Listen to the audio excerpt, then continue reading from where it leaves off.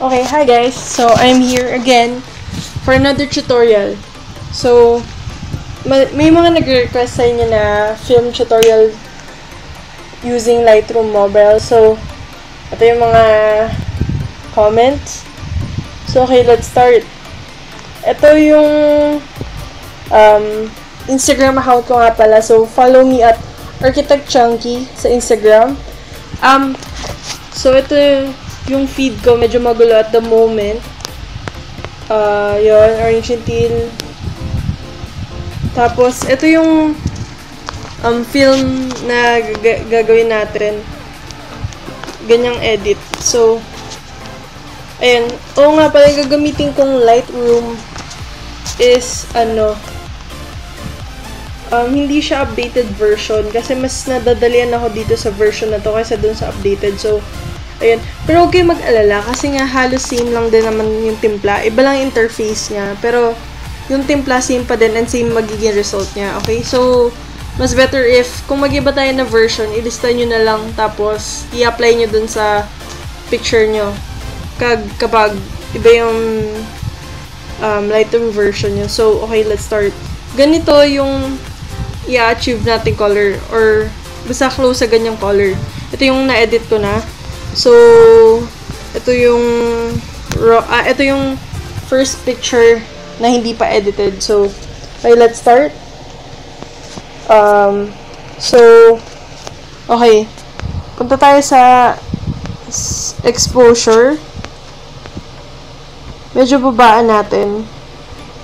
Like, around negative 77. Mga negative 78. Mga ganyan. Tapos, contrast. Taasan natin siya to, like, mga positive 29, ganyan.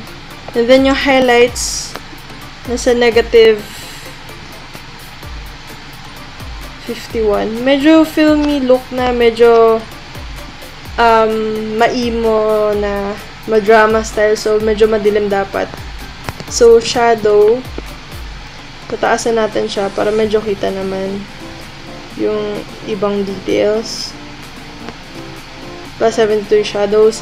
Sa whites, mga nasa negative 27 para hindi masyadong masilaw or something. And blacks, nasa plus 100 talaga. Para hindi naman super dilim. So, basta medyo balance natin ang onte. Clarity, nasa negative 10, mga ganun. Para medyo gloomy dating kahit papano. And then yung vibrance, mababa natin siya. Mga ganyan. And then yung saturation, yung todo baba talaga. So, mga nasa siguro mga sa ganito 31. Tapos punta na tayo sa vignette. Medyo lalagyan natin ng onte para medyo madilim yung paligid. Yung nasa paligid. And then feather niya is around 90 or 89, mga ganun. 90. Okay, punta tayo sa color. So, hue, nasa red niya is around negative 10 or 11, mga ganun. Orange niya is onting-onting baba lang, mga negative 5. Yellow niya is nasa negative 60. Green niya is negative 76, mga ganyan. Saturation naman, okay, red, baba natin, negative 8. Tapos, orange, taasan natin ng onte to mga plus 36, mga 37, ganun. Tapos, yellow, baba natin ng onte to negative 42. Green, negative 73, aqua blue looking, mga plus 61. Blue naman, taasan din natin. Medyo hindi halata na may blue, pero meron pa din na kahit kakaunti. Okay? Mga little details na make din ng difference sa photo. So, punta tayo sa luminance. Yung red is around plus 32, 33, mga ganon. Yan. Orange na is around plus 58 or 59. Blue naman is nasa negative 40. Okay. Next is split toning tayo. So, dito talaga i-apply yung medyo blue. So,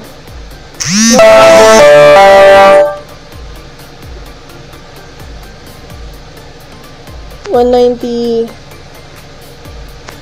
na highlights. The saturation niya, baba lang natin to mga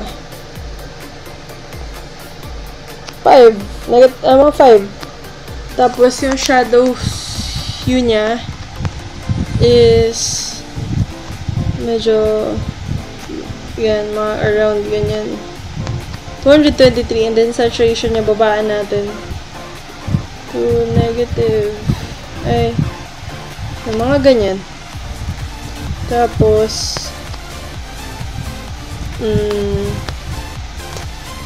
ayun na, medyo film looking na. Tapos, medyo taas na natin yung color niya, I think. Medyo punch natin ng 3.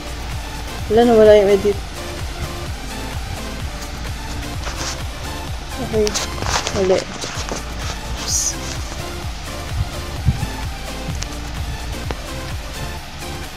Lang. Okay.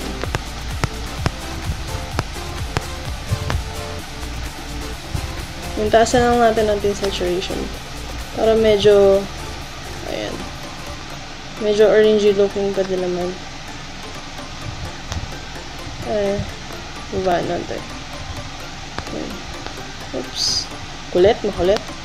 Tapos, medyo anhin ko pala yung vignette na masyado pang maliwanag.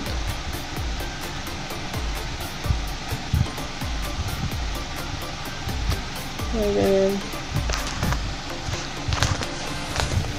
Tapos, medyo didinlaman ko pa onte kasi medyo naliliwanagan pa ako. Ganyan. Okay lang na medyo madilim kasi pag nag-tone curves tayo, magla-lighten up ulit yan. So, ito, ganyan. Oops. Kulit, kulit, kulit.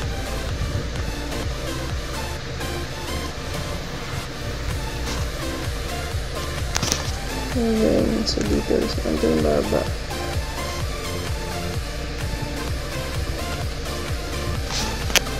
Yan. Medyo bluish looking siya. So, yan. Okay na, tapos na. Ito na yung final output.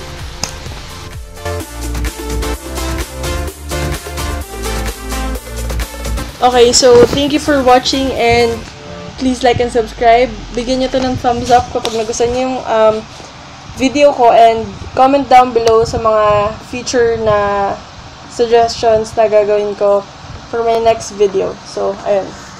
Thank you. Ay, ayun.